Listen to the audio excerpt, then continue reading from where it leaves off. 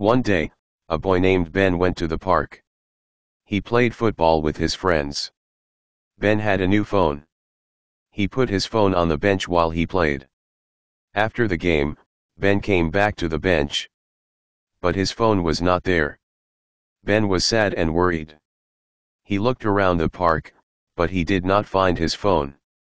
Ben decided to go to the police. He walked to the police station. At the police station, Ben told the police about his lost phone. The police asked, "What is your phone's color and brand?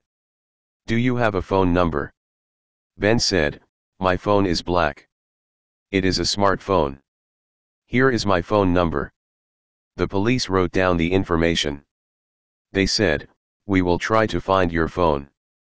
The next day, the police called Ben. They said, "We found a phone. It is black. It is a smartphone. We think it is your phone." Ben was very happy. Ben went to the police station. The police showed him the phone. It was Ben's phone. Ben said, "Thank you so much." The police said, "You're welcome. Be careful with your things." Ben went home happy.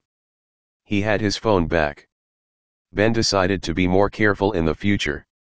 Where did Ben lose his phone? What did Ben do after he realized his phone was missing?